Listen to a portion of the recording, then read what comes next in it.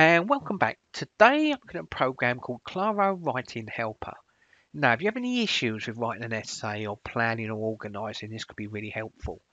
A lot of students will open up a Word document, for example, bullet point their ideas down, work their way down that way.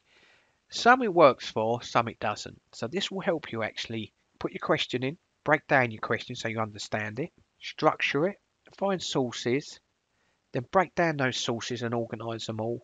Then review what you've done to make sure you've not missed anything, and then publish it in a Word document. The 7 steps you can do. It's not going to write your essay for you. That comes from you, but it's going to help you structure it and organise it. So let's start a new project. Now there's my name there. So a title. I was just going online as a demo, and I found a few websites. So I'm going to go with, let's go with South American economy. That would do. Add a short title if you want.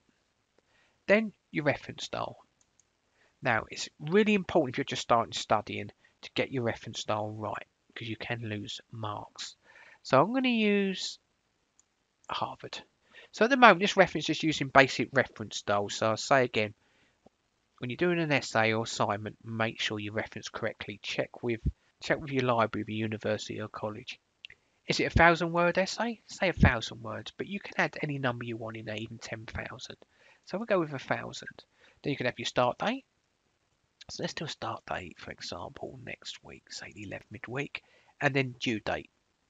That's all set up to go. So you've entered your essay information. Click continue. Got your title at the top. Now, don't just skip through this quick. It's important to actually understand these structural verbs and your concept. So what I mean by look at your structural verbs is, say you're reading the question and you read it several times, you need to consider hidden assumptions behind the question. So it's all about defining key words. So your structural verbs, you need to understand exactly what they're asking you. If I come to the right here, it says look at your structural verbs. It's got a list here. So let's select, for example, justify. I'll scroll down and then it will give you the verb there. Show adequate grounds for decision or conclusion by supporting it with sufficient evidence and argument. So you might be okay, you might be able to skip off this and go straight into the structuring option straight away. But it's so important that you actually understand the question. So many people start an essay assignment but don't really understand the question. So take your time with that and click close. Another option here, if I just tap on each word there, I could add those words to consider your open concepts. So these are words that you want to actually explore and define within your essay. Now if you're into mind mapping, you select mind map here. Now I've got Claro Read the full version, so I can use Claro Ideas, which is part of Claro Read. And if you get on well with visual mapping, you might do it on paper, for example. Then you can use the visual maps like mind map, and then you can add your concept words in there and start working out how you want to go with your essay and your title. Mind map is not for everyone, but it's really good for some people to visualize their question and what they want to do. So there we go. So we've done details and question. Now structure. Now, as I said earlier, a lot of people tend to bullet point, which is great in a Word document, and you can cut and paste where you want them. This can work in the same way, but much easier by dragging and dropping and using color coding to help, and use colors to help you separate paragraphs and topics. So we know my essay is called South America Economy. So my first paragraph, which is section 1, I'm going to call this nothing exciting, just introduction. And then I want my second paragraph, I should call that. I was looking on a website earlier, and apparently the biggest economies in South America are Mexico and Brazil. Though I'm not sure Mexico is South America. Is it more North America? Well, let's put that in anyway. I'm going to put Mexico in. That's my second paragraph. And my third paragraph, I'm just going to pop in Brazil. And you can add as many paragraphs as you want, section 4, 5. If you want more sections, come to the top here, you can add another section. And there we go. And add as many paragraphs and sub-paragraphs as you want. If you don't want it, click back on it. And then use the little delete option, remove. So that's good. I've got my first paragraph introduction, second and third paragraph. What I'll do actually for you, so you can see, I'll put paragraph 2 and paragraph 3. Actually, it's a bit untidy there. I'm going to capitalise that. So 3 paragraphs to work with. And you can drag these where you want. So I'm not going to, we won't do this anyway, but you can drag introduction down and put it underneath. I want it at the top, so I'm going to drag that back up.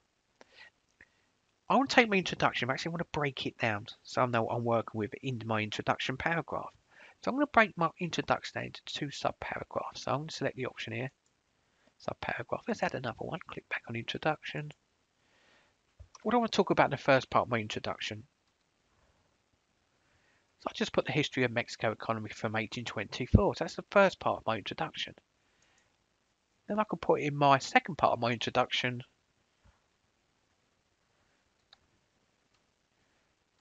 And you'll probably see I make this up a little bit, but you're getting the idea. So there we go. I've got my introduction and two sub-paragraphs underneath my introduction. Then I can do the same with Mexico, break that down if I want. And Brazil, when you do as many sub-paragraphs as you want. So bear that in mind. And you might decide, actually, I want to talk about Brazil before Mexico, so you can drag that into position. Also, you might be doing it and decide, actually, Brazil economy from 1824, I want to make that into an actual paragraph, not a sub-paragraph. Well, come up here, and you've got outdent. You've now made it into a paragraph or main topic. And again, I can indent it again so it sits underneath introduction as part of my two paragraphs. Now I have a quick point here. I'm going to click on History of Mexico Economy. You can add tasks by tapping on it. Tasks will be whatever you need to do about that topic. So it could be you need to do research to that topic. So I'm just going to put, I'll just put research from WorldCat and JSTOR sources. And there we go. The tasks are just for you to access so you don't forget. So if I come to the right, I can tick it when I've actually done that task if I wanted to as well. Now at the end, it will tell you if you missed any tasks. So you can't just publish and miss loads of stuff. It will tell you before you publish. So we've actually created structure, but we haven't added anything yet. We've added no information, just structure and outline or draft of your work. Come to the left, we come to sources. Now this is where you can use sources. So you can find them online, or maybe you've got a journal PDF in your computer. You can upload it onto the sources option where it turns into a PDF anyway for you. So for example, if you wanted to open something out from your computer, select the open option. Now if you want to use a website, if I click on the option here, I was looking at something earlier. I told you, didn't I? Here we are. There we go. So we've got this website here. I'm going to copy the link and I'm going to paste it into my Claro Writer.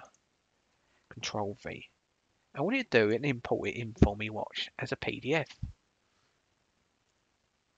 So you can have all your sources and just bring them into this sources option to work with.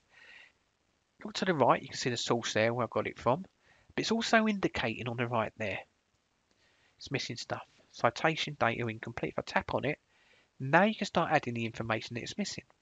So title, because it doesn't always grab it. So the title is The Origin of State Societies in South America.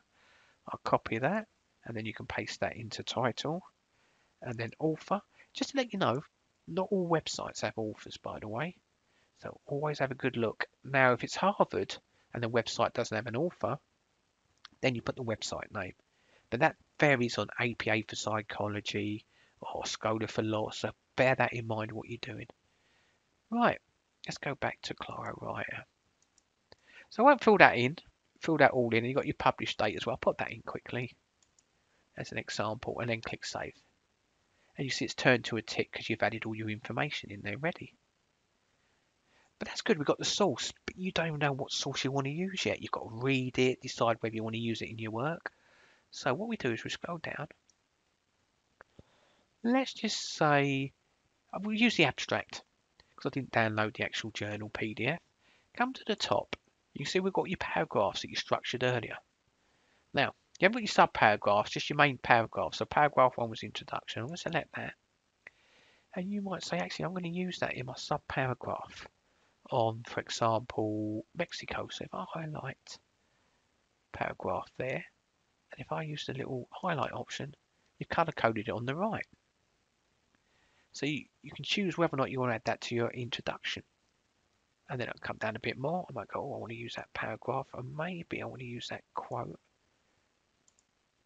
in my Mexico paragraph. Or again, I might want to use it in my introduction. And again, tap on it, and it color codes it on the right for you. So you can just gather your sources and organize them. Now if I come to the right, this is where you can then decide, use these little options, and we can add it to what's called snippets. Now we haven't gone there yet, it's the next option down, but it adds those sources to that section of introduction so you can use them. Let's give it a go. So I'll click one, I've added them both. Come to the left and go to snippets, and you can see they're now added underneath introduction. Now if you remember, I wanted to add one of them, well both of them actually, one to Mexico. Let's add the other one to Brazil. And there you go, I've now added that information and quotes to my sub-paragraphs from introduction. Now let's look at our snippets option. You've done your research, got your sources, and now you can organise them. You can move them about up and down, left and right, whatever you want to do with them. So if I drag them down, you might actually send that into your Mexico paragraph too. If I'm going to bring it back up, I want it underneath the history of Brazil economy there. Now on the right, can you see where we got those quotes from earlier? So what I could then do is go to my first quote here, and I could say, right, I'm going to paraphrase that. I'm not going to use a direct quote, so I could then type.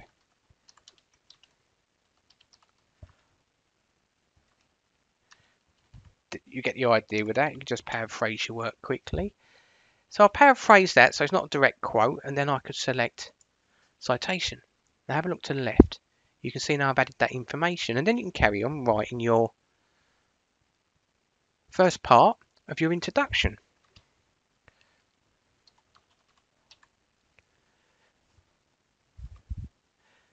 And there we go.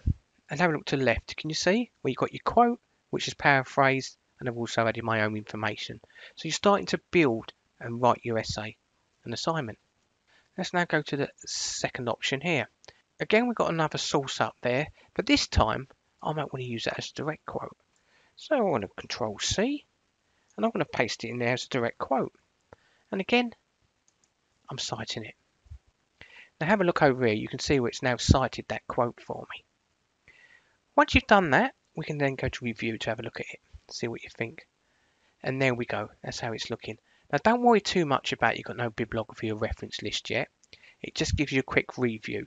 But if I circle here the citations, you can see where I paraphrased it there and done a direct quote there. So once you've done there, we can then go to publish. But before you actually publish it, just double check here. It says here snippets. Remember those snippets where we're organising and adding references and stuff? You can check if there are any left to edit. So I'll come to the right, it'll take you straight back there, but of course I've got none left to edit. I've done them all. And you can see they're not empty there. So I want to go back to publish. And again, you've got the option with sources. Sources with missing fields, there is none because I put them all in. And again, tasks. Remember those tasks earlier? Well, I did one task. You can check tasks, and there it is. I've ticked it to say it's done. And there you go. Go back to publish. Then last of all, how many words? Now, target was 1,000, but it's a demo, so you can see I've only done 65.